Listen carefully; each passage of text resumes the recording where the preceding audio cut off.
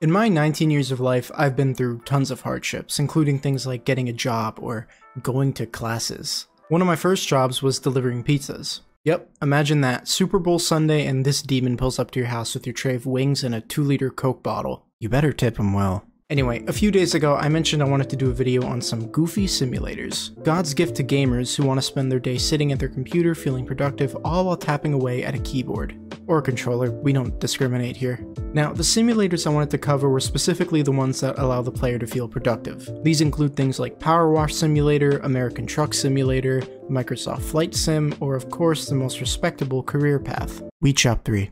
I asked you little goofballs which ones you recommend, and brought to my attention were things like Police Simulator and Bus Driving Simulator.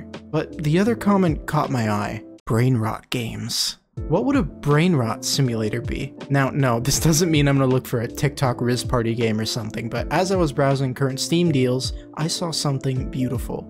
Bum Simulator. I paid for this game expecting just a goofy sim where I walk around town and ask for money and maybe build some sort of trash empire, but what awaited me was something special.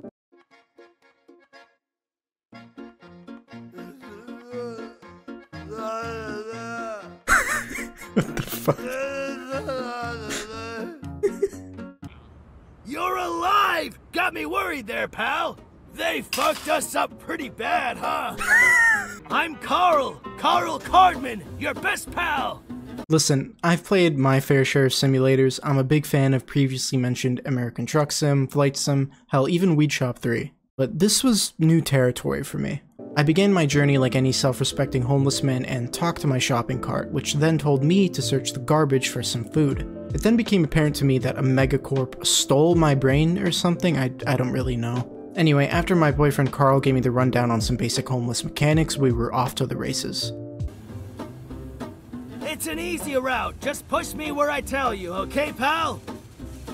Okay, now we're playing Crazy Taxi. We met a fellow bum and he wanted $10 to show me the location of my lost trusty pigeon. Now, of course, I did this in the only way I know how. Good! Time to let people know that you're in need of some cash by writing a message on the cardboard. I was gonna draw a small penis, but now it just kind of looks like cherries.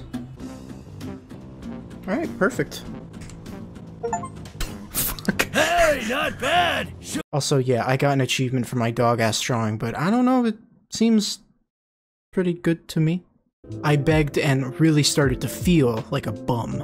Once I finished beating up the locals and made some fresh doubloons, I got my pigeon back by flipping a man off and then pissing on him. When he didn't like that, I gave him an old knuckle sandwich. Now at this point you may be wondering, Matt, what does the pigeon do? Surely it's like a carrier pigeon or something, right? No? They give me superpowers. It seems that you have recovered your shuriken pigeon. You trained it using the forbidden techniques passed down onto you by your ancestors. Thanks, pal. Let's fly. Reunited with my lover, off we went into the sunset, where I was once again under attack by another group of hooligans.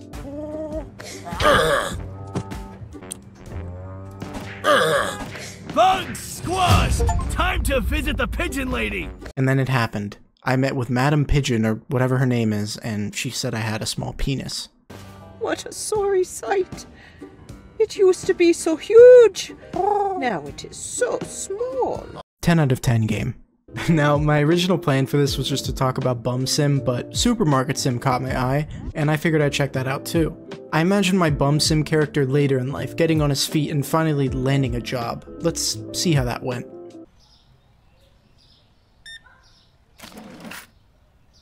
You gave me an $100 bill for a box of fucking cereal. You madman. Alright, that's all for this video. I just wanted to give you guys a little rundown into the more wackier side of the simulator genre. If you ever have any recommendations on what you'd like to see me play, let me know in the comments. I only ever have so many ideas, and I'm sure there's a whole world of weird games out there. Or good ones, I like good ones too. I will play your good games. Also, just as a side note, I really appreciate the love my last Stardew video got. It's always great to see how many people enjoy my videos at a channel of my size, so I'm serious when I say it means the world to me. I've been having a blast so far, and I feel really lucky that I've been able to reach an audience of such amazing people. Also, thank you for the wonderful comments I get on most of my videos. You're all really, really sweet. Alright, bye.